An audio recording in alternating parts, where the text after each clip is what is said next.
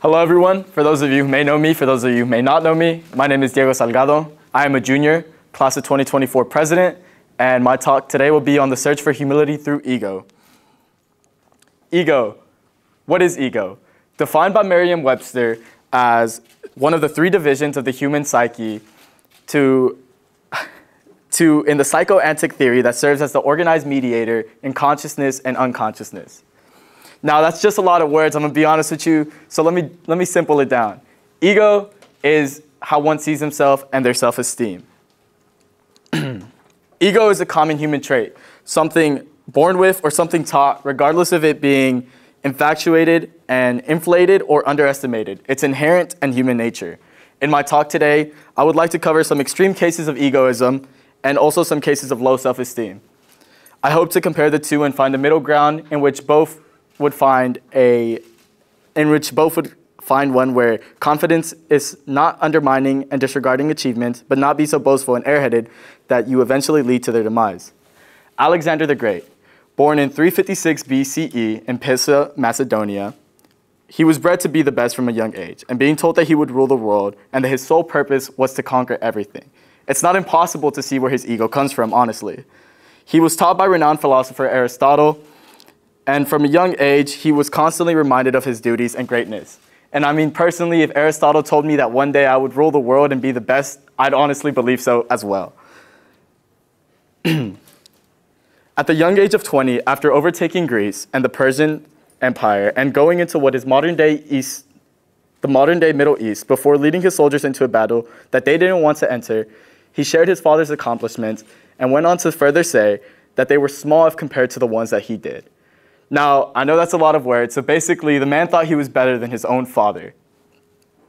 Many said he died of malaria, but honestly, like many historians, I'd like to believe that he was poisoned by the Greeks. And honestly, if I was them, I really wouldn't blame them. Kafka-esque. I'm sure many of you are familiar with the word, and for those of you who aren't, don't worry. It's a genre of writing defined by the work of the late Franz Kafka, a legendary writer who was known for his nightmarish and depressing writings that are regarded as classics now, but during his lifetime, he didn't exactly enjoy the fruit of his labor. His major dream, although to become a famous writer, and although that did become true, he wasn't alive to see that come into fruition. Kafka wrote in his free time numerous amounts of work, totaling over 100 pieces of literature, and although he did study law and went on to become an accountant, it wasn't what he dreamed of. Kafka, being a perfectionist, and to many a man who wasn't willing to take the shot, and a coward to many, never published a single book. Even on his deathbed, telling his best friend, who read all his books and regarded him as amazing and great, to burn all his books and all his literature because he didn't want anyone to set a single eye on them.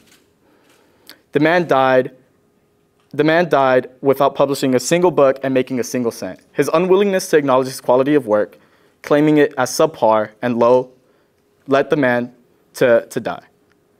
Now, I'm sure many of you are familiar with Van Gogh as one of the most influential painters throughout history and some of the most famous artworks like Starry Night. But what you may not know is the hardships in Van Gogh's life that led to him not receiving recognition for his almost 3,000 works of art.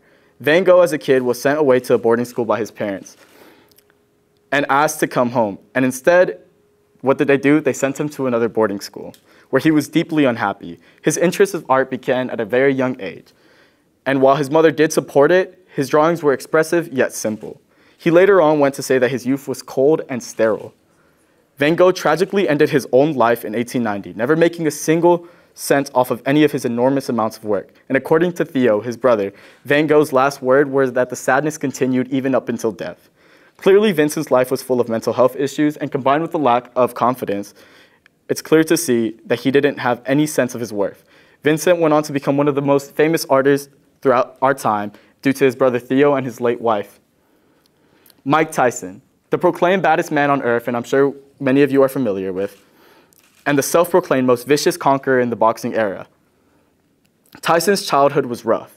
Growing up on the streets alone led him to entering a detention center, where he was discovered by an ex-boxer named Bobby Stewart, who recognized his raw potential and introduced him to D'Amato, but then became his legal guardian, because D'Amato instilled the persona of Iron Mike into young Mike, comparing him to the heavyweight champions at the time, Although Mike lacked the height and weight for it, Custom Auto used tough love and reverse psychology to constantly tell Mike that he was too small and that he wished Mike was bigger. This just made Mike fight even harder, yearning for his approval. It's even quoted that Mike had said, "Don't worry, cuz one day they'll be afraid of me. When they mention my name, they'll all sweat blood just hearing it." Cuz, in fact, he studied and tried to imitate our old friend Alexander from before. All of his fame and fortune led to the erratic lifestyle that ended up winding him in jail. It's even quoted on record that Mike is afraid of his old self and that he is working on the art of humbleness. Now, speaking on the art of humbleness, I myself have gone through it too. I've been very ego-headed and I've been narcissistic, but I've also been very scared of myself and of my work and of my accomplishments. And truthfully, right now, I am still a bit on the big-headed side. But like Mike Tyson, I'm working on mastering the art of humbleness. And I don't want my life to pass and end up being an accountant, and I have plethoras of work behind me, like Kafka. And I also don't want the sadness of life to keep going like Van Gogh. And truthfully and honestly, it kind of sucked to die from malaria, so I kind of don't want that either. I choose to talk about the great people throughout history that I do so, to talk about and draw comparisons on my own mind, and further advance my views on myself.